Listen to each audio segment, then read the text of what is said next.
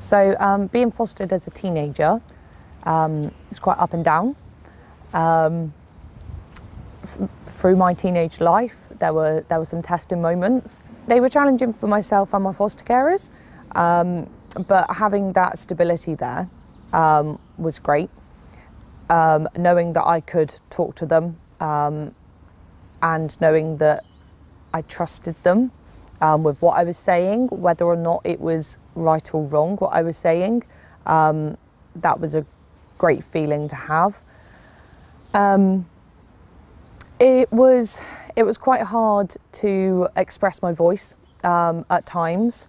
I didn't know when I could, what I could say, or if I was even within my right to sort of express my voice in some meetings or just in day-to-day life.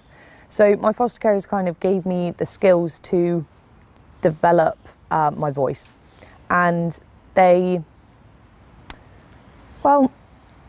just gave me tips and ideas and strategies. So just for instance, writing down on a piece of paper, bullet points, what I wanted to actually talk through so that it would keep my mind going instead of having a mental block and going, oh, that's fine, I don't want to say anything, because that was quite an easy option to do.